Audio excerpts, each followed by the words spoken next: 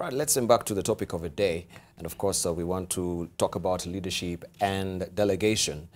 And when we think of good leadership, thoughts of courage, resiliency, boldness, and determination come to mind. We think of the leader confidently in charge, steering the ship and leading the men.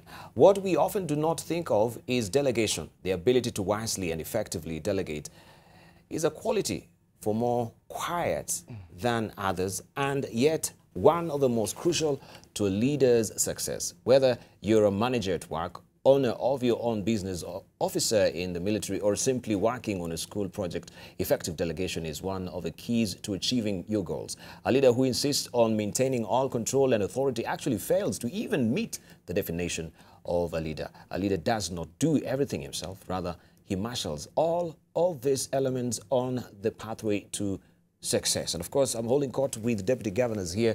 We're talking about leadership and delegation, and you can chime in as well. And the question that we're asking you this morning, do you think that the governors and the deputy governors have been having a very effective working relationship? Right, you can hit us on Twitter. AM Live NTV is a Twitter handle. AM Live NTV is a profile name on Facebook, and 20505 is our SMS portal. So let's get your reactions there. So let's hear from the first person that will walk up to the podium, who is Abdihafid Yarrow, who is a deputy governor of Wajir County, founder of Ababsi and Associates, an audit and tax consulting firm in Nairobi, currently pursuing PhD in leadership and management at Management University of Africa. He holds master's degree in public policy from NGPS. This is from Tokyo. Also, he is a holder of BCom.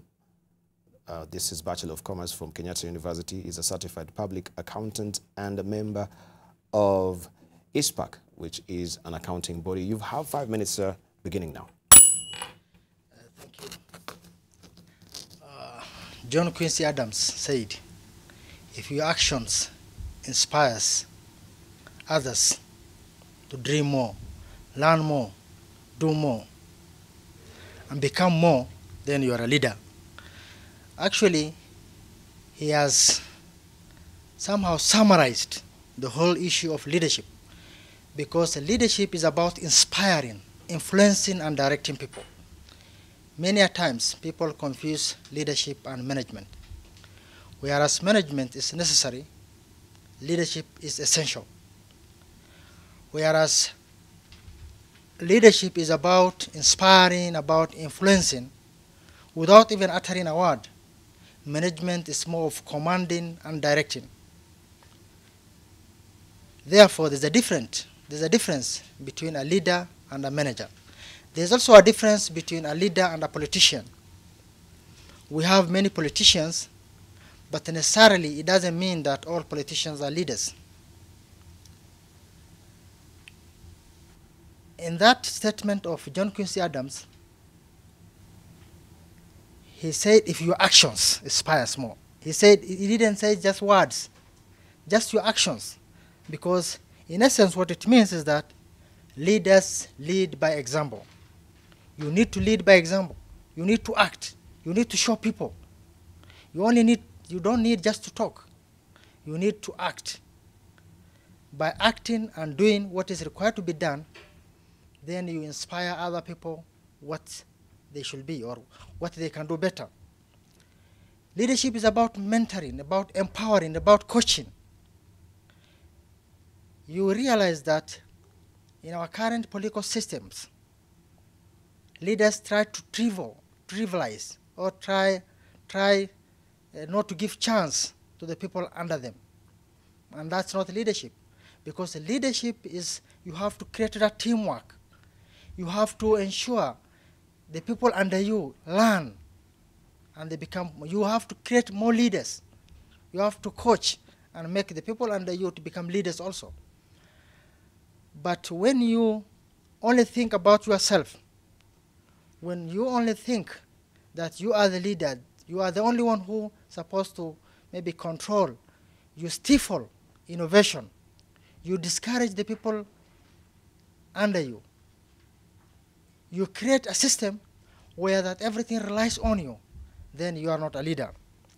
If we come to delegation, delegation is a matter of assigning, assigning responsibility and authority to specific persons, assigning a specific task with responsibility and authority.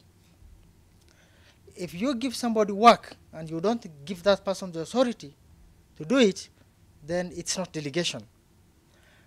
While maintaining the control yourself or the responsibility, but you assign the control and authority. You assign somebody else to do it. Delegation helps a lot, and it is actually part of leadership. When a leader maintains that he is the one who to control everything, that he cannot delegate, and he feels that he can do everything to himself, that person does not befit even to be called a leader. Delegation helps in freeing time so that the leader can concentrate on his vision, on the overall control and direction.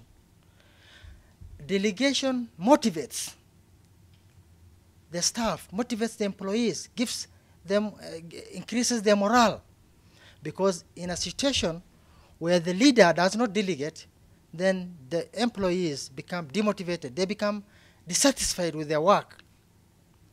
And delegation also assists to save more time in doing many things.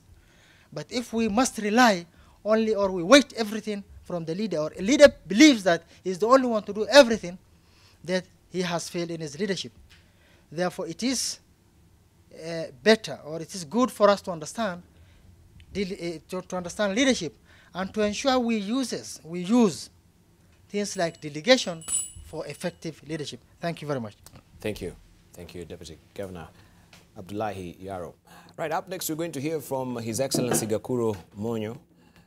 He's a Master of Commerce graduate in Economic Administration and Financial Management from University of Ajmer, India. Right, he's married and the father of a son and a daughter, young adults who are registered voters. Of course, he has interest in golfing, farming, and he's a staunch Christian as well. Biggest value in life is trust. Before joining politics, he worked in sales and marketing field for 20 years at Unilever Kenya, New KCC Trade Creations Limited.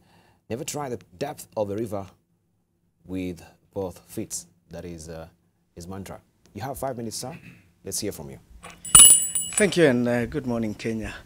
Leadership is what determines what one is, as best told by people. Leadership needs one to have several traits, like you must be a good listener, you must be participatory in all issues that are handled under your domain, you must accommodate people, you must guide, and you must as well be a good manager. You cannot be a good leader if you're not a good manager. And in management, the belief is that you must deliver through people. If as a leader you believe that you're delivering yourself, or you're the one who knows everything, or the one who must guide everything, then you are ignorant of the fact that different people have different traits. Skills have to be utilized, and utilized to the way one was trained to do. As a leader, you have people around you who have all different traits, and you must utilize them optimally. As a leader, first and foremost, you must be an ardent and very good listener, that you create space for others and hear what they tell you. Then all you can do is add value to whatever propositions they would have. There are those leaders who think that talking too much is what we'd call leadership. That is politicking. And there's a clear difference between leadership and politicking. Talking and leading would go hand in hand if the talking is very constructive and looking at result-oriented talks. In management, delivering through people yields results. And it is said, if you want to walk far, walk with others. But if you want to walk fast, walk alone. You may run, you may jog, depending on your agility. So in leadership is walking that long journey with others to achieve the results. It happens that most of the time leadership is confused with power. Power gets into people's heads and they think that since they are in power, now they're the greatest of the leaders we can have. If you look at history, you'll see great leaders like Nelson Mandela, many years in prison. But when he came out, he had no vengeance. He didn't have anything to do with those who had imprisoned him. He walked the journey to great success by accommodating everybody. What I would ask everybody who perceived all as a leader is that you must never have any vengeance against anyone. And you must never at any one time be vindictive to people. Ensure you're accommodating, ensure you listen to everyone, and ensure you give proper guidance. You might not know everything as a leader, but if you consult, you'll get the proper guidance. Consultation is key and fundamental to any leader. A leader who doesn't consult will only do what they think best. But everyone who consults will always have a better approach to issues. There's this analogy that says that an older man sees further than a youngster who's up a tree. And it's not that the vision, it's not taken as literally vision, it's wisdom. And leadership has to have a lot of wisdom so that you get through. If you do consult as a leader, what you end up doing is that you get an extra idea and you utilize that idea and then you get to good results. Cases in point where you get challenges is when you find in the current devolution setup that you find relationships are not working because people are not consulting. Earlier you heard my colleagues say that, especially Jonathan Mueke said, he's working because they consult. Others will fail because they don't consult, they don't communicate, they don't talk. They only meet in circumstances that are unavoidable, public functions and all that. But my urge to good, clear results of leadership is that people must consult, work together, deliver through others, and also be guided by the biggest and most fundamental attribute in life, which is trusting each other. Thank you very much. Thank you, Deputy Governor of Murang'a, that he is Gakure. And of course, he's given some salient points on leadership and delegation, what we're talking about today. Up next, we have Deputy Governor of Nairobi County. This is Jonathan Mueke. He's actually touted to be the person and the brainchild behind the launch of the first ever mobile payment system, which is the EGG Pay. He holds a Master of Business Administration. This is MBA, Global Information and Entrepreneurship. He holds also a Bachelor of Arts in Computer Science, and is going to speak to us on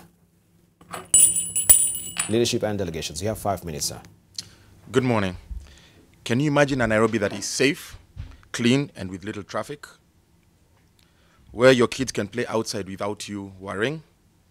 Where you live umoja at a time that you choose and get to town in 15 minutes. A Nairobi where you turn on the tap and water comes out. Where when you fall sick, you go to the local clinic, get treated, and find medicine. And if you can't get to the hospital, you dial a number and a county ambulance comes for you. A Nairobi where as soon as you learn a skill, you can find a job, or you can do some biashara. I don't imagine it. I actually lived it. Because in the early 80s, over 30 years ago, Nairobi used to be like that. But what happened in those 30 years? Because of bad leadership, Nairobi actually went downhill. And that's why I looked for this job. Because I believe, and I know with hard work, with commitment, with focus and good leadership, you can achieve anything. I decided to stop complaining on the sidelines and be the change that this city needed. Leadership is about commitment. Now, commitment means many things to different people. To the boxer, it's getting up one more time after getting knocked out. To the marathoner, is running that extra 10 kilometers when they're out of breath.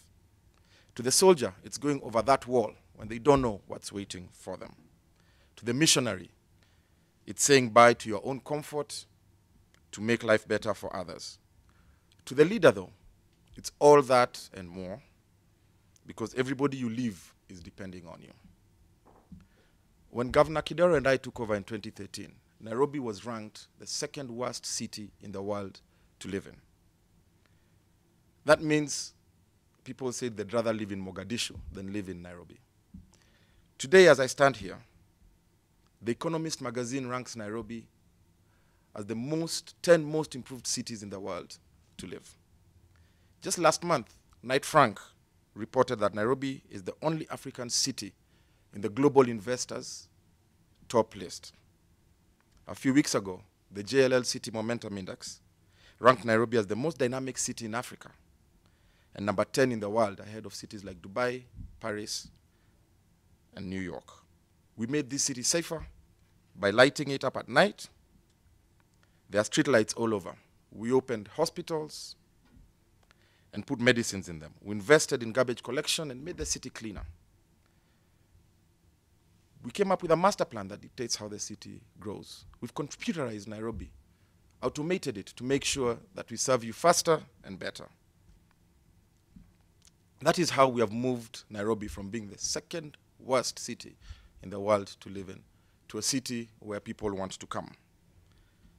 John C. Maxwell said, "You can measure a leader by the problem that he tackles. He only looks for one his own size." Nairobi had many problems. It will take more than 5 years to completely fix a city that was mismanaged for over 30 years. You have seen the progress we have made so far. Now you, the citizen, also needs to take leadership, go out and register to vote, and give us more time to start the journey that we began, which is to make Nairobi City go back to being the green city in the sun. Thank you and have a good day.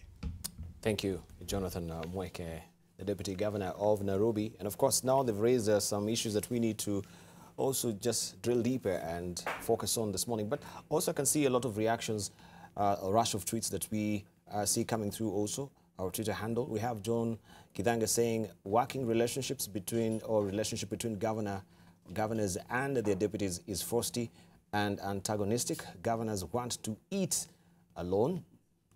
We have Daniel Massey saying, I don't see any good working relationship between governors and deputies. Deputies are never had except for Nairobi. Also, we have Abdi Rahman Ali saying, the relationship between deputy governors and their boss or bosses is very shaky. I believe it's about power and lack of coordination. Also, we have Patrick Wekesa saying, open up sewer lines and drainage systems now before heavy rains, stop sleeping. Of course, this is just awakening the leadership as well. Machoka Dennis, governors squander county resources, making strange decisions without their deputy governors involved in decision making.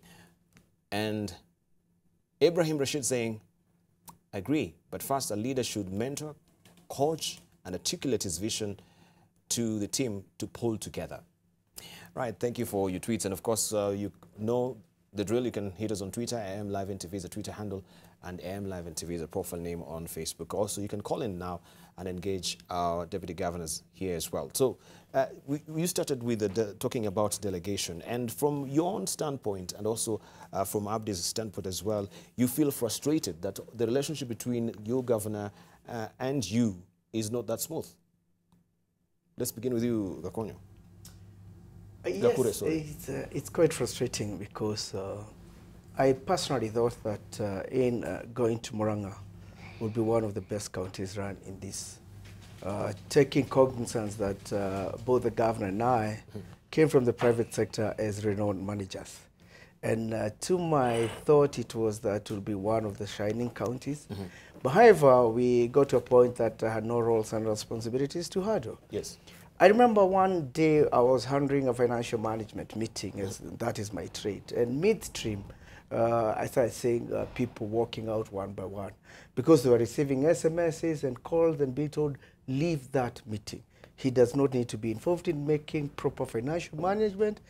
And at the end, the meeting never continued. And that is where I feel the rain started beating us, because I was so clear in my mind that proper and prudent financial management was one of the results that would galvanize Murang'a to good results. Since then, issues on financial management. I handled some in hotels, others at homes, and I felt extremely frustrated for that because I had a dream to see good results. So they handle at home, you say? Yes, you'll find the governor calling staff to his house. You find him ordering meetings in the hotels. As at now, we've not had cabinet for, I think now this must be the 6th month. There has no... We've not had cabinet meetings since November. There has not been any cabinet meeting for 6 months down the line. Yes. That's how dysfunctional we are. But how have you been expressing this frustration yourself? You know, I have a governor who never says no to any suggestion. Anytime we meet, we'll always agree, but the minute we part ways, things do not happen as agreed. So it's very frustrating because you can never trust him.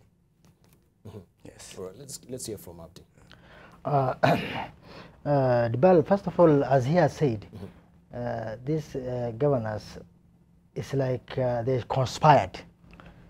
Because maybe I think in the Council of Governors they told each other that you are the boss, you are the president, you are everything, so don't bother in consulting your deputies or any other people. So the first year, most of the governors started well, working together, apart from, I think it started with Machakos.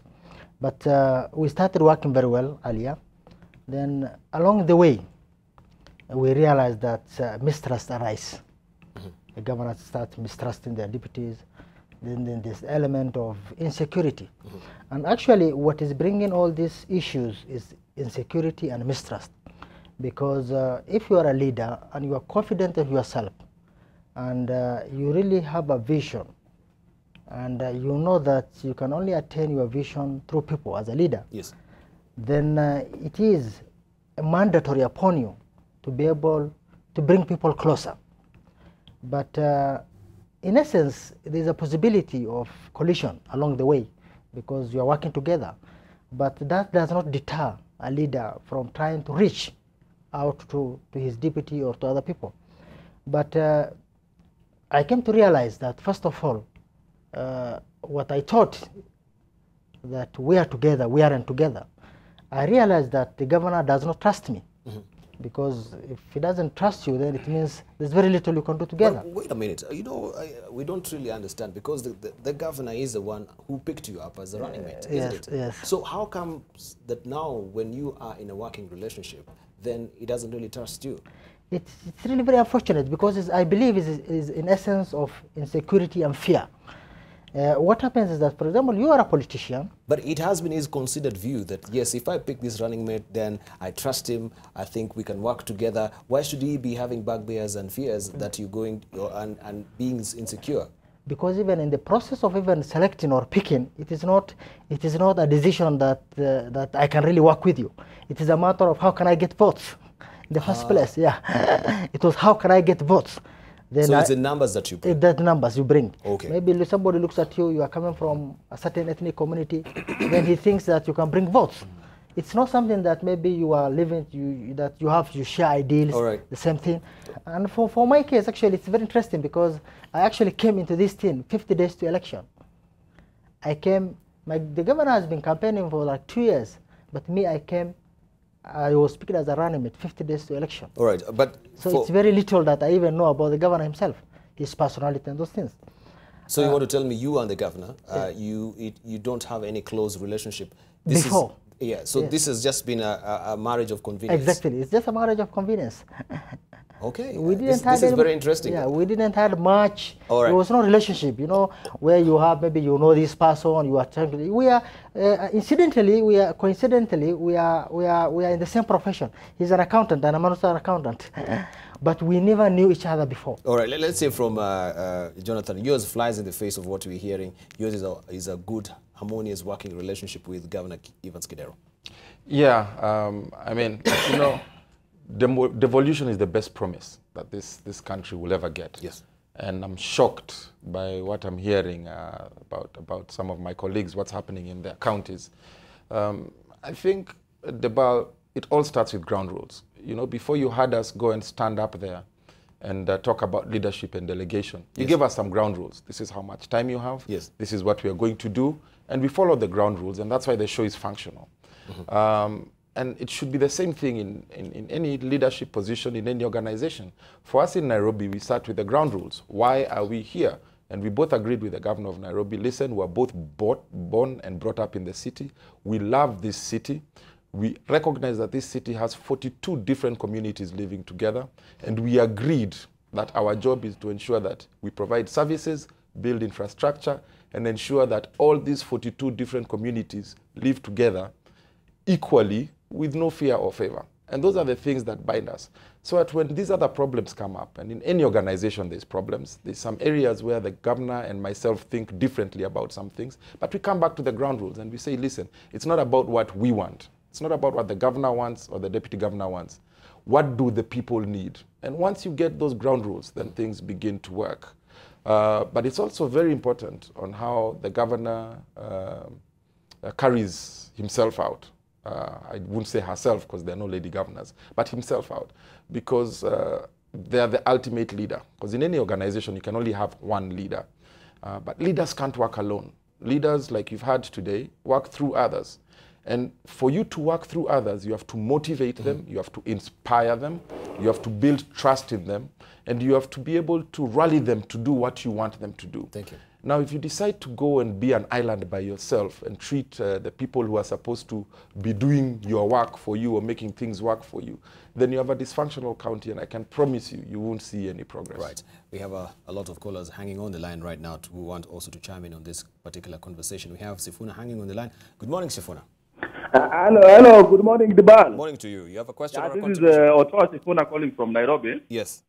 I wish to quickly say that there is a good service delivery when the governor and his deputy are working in liaison and in good communication, and they are actually focused on service delivery of the people. I want to commend the governor of Nairobi, Bwana Kidero, because yes, in most functions I've been here and there in this city, I have met him having delegated full responsibility to Bwana Mueke, and he has executed that in good mandate and good faith. However, the problem is some of these deputy governors are very sly and they can be very technical people. You know, 5 years to learn from your boss is enough. Mm-hmm. And you will realize that the BAL in some counties where the governor and his deputy have worked in very good unison, yes, a lot of corruption has also taken place in such counties. So for us, Wananchi, we even feel okay when the governor, the deputy governor, and even the senator are in a disagreement, because now they put checks and balances. Thank you. But when you see a case like Kidero and Mueke drinking from the same, calling themselves brothers, you. All right, we seem to have lost we have Daniel hanging on the line. Good morning, Daniel. So to us, Wananchi, all right, the deputy governor. Okay, let's just have Daniel hanging on the line. We seem to be having a problem with the Otoa Sifuna, but we've gotten the gist of his comment. Right. Good morning, Daniel. Good morning, Daniel. Hello, morning. Morning. We can hear you. Go on. Ask your question or your contribution. Morning. Yes. Hello, morning. Morning. We can hear you. Go on with your contribution or question, please. All right. We seem to be having a problem with Daniel as well. Yes, please. We can hear you. Just kindly switch off or switch off. Try to tone down on the volume of your television, please. Hello, hello, hello. All right. Hello. Well, let's just take the next caller. All right. All right. Let's just also answer the questions that Otoa was actually asking. But before I even go there, we have also comments from our Twitter handle. We have Brian Roberts saying, good speech. Nairobi County has really changed since Mueke and Kidero took over. I was born in Nairobi and there is change. Brian Roberts says, also we have Ibrahim Rashid saying delegation comes first. Fatuma Kinsey, the selection criteria of the deputy governor by the governors are not based on long-term working relationship. She says we also have Nelson Mueke. But still, a lot more has to be done in terms of this should be garbage collection and sewer drainage system. I don't know. This is addressing to whom? Is it Nairobi or Wajir or also Murang'a as well? And then we have also Fatuma Kinsey saying, thank you, Deputy Governor of Wajir. It's all about votes, not working relationships and professionalism. Right. Could we respond to what Otoa is saying? Yeah? let's hear from, of course, glowing comments for you, good working relationship with Governor Kidero as well. But we want also to go to the core of the problem, because we saw Hazel just last week also defecting to Jubilee from from ODM, and she expressed her frustrations as well. I think we have that particular clip we can hear from her, and we wonder, this has been happening all along. So why are people defecting now, right? If we have it.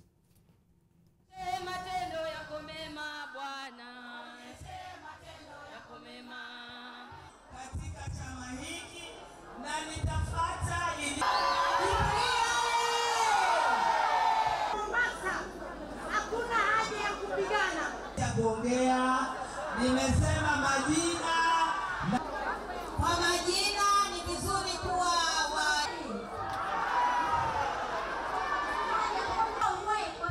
The current governor does respect my decision. It's not about, it's not a competition. It's about me wanting to move on. I have been a deputy governor. I've seen what that has done for me. I have said, let them respect my decision. Nobody pushed me. I actually came out and said, I want to be the senator in 2017. Hazel Katana there, Deputy Governor of Mombasa. So the governor does not respect some of the decisions that you make. Is that what you've been experiencing yourself? Yes, that's a true picture, and that's how the scenarios are. And like the case for Hazel, I think of the 8, 9 lady deputy governors, the case has been a little different, because they can always cry wolf that the girl child is being frustrated. For us, gentlemen, is a little different, that almost gets physical, because when you make up a suggestion and it is not taken up, you give a brilliant idea that can be run, but since it's coming from you, it's perceived that it's not his piece of cake. And we get thoroughly frustrated. And for those of us who are a little weak, they have really gone through 3.5 years of serious, serious frustrations. And we had to stand up by our own spines and say, I am here for the people. And for the people I stand. The biggest problem that happens to these governors is that they have people around them who misdirect them. And that is why you said, my governor doesn't know how to tell me no as an answer. So we'll always agree on everything. But when he goes and consults people, I don't know what gets into his head. And things change. All right. Is it a problem that we're having in the Constitution? Because as it is in the Constitution, there seem to be a gray area of the duties that a deputy governor should be having, right? And I don't know, do you have a forum as well? I understand you have a forum of the deputy governors here. Is this something that you've also tried to front, that yes, we should be maybe having an amendment to the Constitution so that also the duties of the deputy governors are well stipulated? Other than, you know, what is put there, in the event that we do not have a governor, then the deputy governors, they take over. Abdi. Yeah, actually, there's a problem. I don't actually call it a problem in the Constitution, because the Constitution says that the deputy governor is the second in command, is the second chief executive. It doesn't give any. It's to deputize. His role is to deputize the governor. It doesn't specify exactly what you are supposed to do. But I blame it on the ineptitude of the leaders, because the Constitution cannot write everything. It cannot, you cannot stipulate everything in a paper. It is supposed to be, I think in the legal jargons, there's something they call the spirit of the Constitution. There's something called the letter and the spirit of the Constitution. Yes. The spirit of the Constitution is that the person should interpret it nicely. If, for example, the Constitution says that the deputy governor is to deputize the governor, yes, then the governor is supposed to know that. What is the role or what is the work of my deputy? Is to deputize me. So he should be able to delegate, he should be able to work with him, he should be able to consult. That's what it means. But if the governor says, because the Constitution does not specify any role to the deputy governor, I therefore will not delegate any of my work to him, then it becomes a problem. So I blame the ineptitude of the leaders, ineptitude of the governors. It's not something to do with the Constitution. Isn't something because we cannot write everything in the Constitution. We cannot say the deputy governor must do this, A, B, C, D. I don't think it's necessary to me, because in all over the world, even the deputy president, it doesn't say that the deputy president must do A, B, C, D. It just says he deputizes the president. That's what it says. But they are working together very well, because they have been friends for a long time and they are able to work together. Likewise, in many countries are like that. You must have heard of the issue of the Vice President of America, Biden and Obama. They have been working very well together. You know the Nelson Mandela, when he was the president, he even had the guts to make an opposition leader an acting president. I don't know whether you have heard about that. One time he made what is he called? The Inkatha Freedom Party leader, Buthelezi, as the acting president. Thank you. But can everybody do that? That's what matters. Yeah, good question. As we're winding up also, what lessons then can we pick from Nairobi County? Because it seems there is this stunning performance that is happening in terms of working relationship. And we want to know what is happening in Nairobi that is not happening in Murang'a or happening in Wajir, all right? First of all, how would you merit also the leadership of Kidero in terms of working relationship with Kidero yourself? Yeah, I mean, like I said here before, leadership, and that's why I quoted John C. Maxwell, leadership is about problem solving, yeah? And a leader is measured by the size of problems that they can tackle. So, you know, when we are talking about my colleague Hazel in Mombasa, she ran into problems with her governor and she's walked out and even changed parties. You don't lead by running away from problems. The problems remain. And if you want to see progress, there's always going to be problems, first of all. If you want to see progress, you look at this year, did you have the same problem you had last year?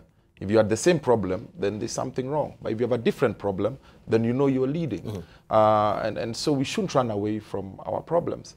I mentioned that the governor is able to communicate because since leaders work through others, I think it's something we've agreed on here today, you must know what the leader wants. You must know what the leader stands for.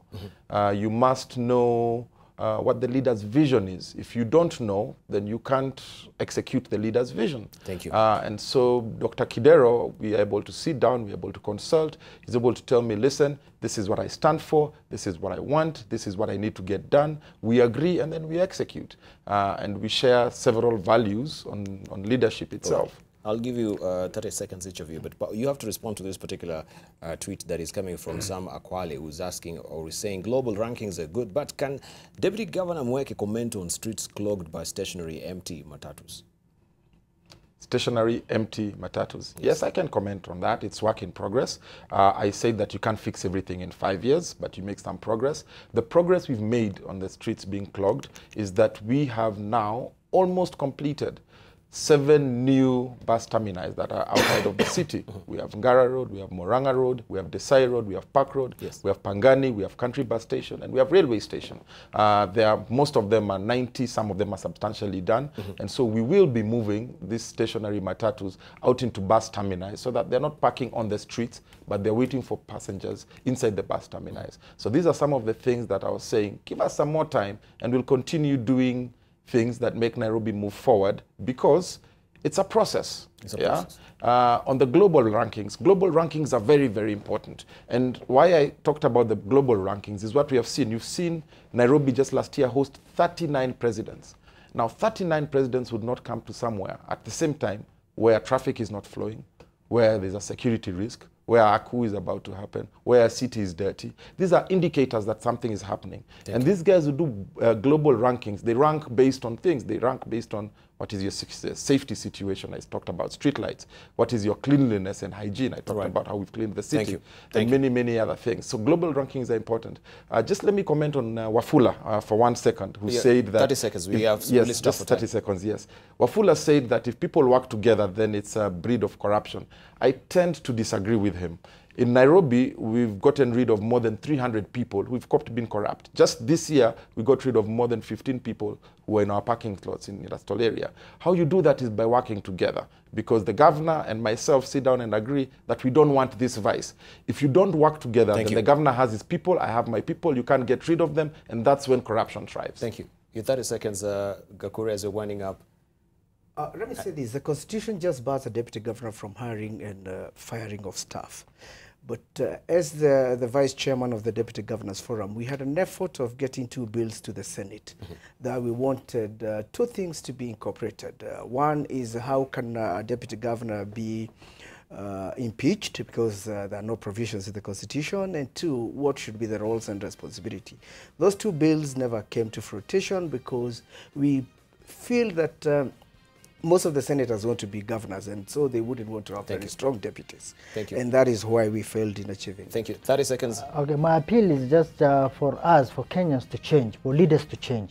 We must understand that running a government is bigger than an individual.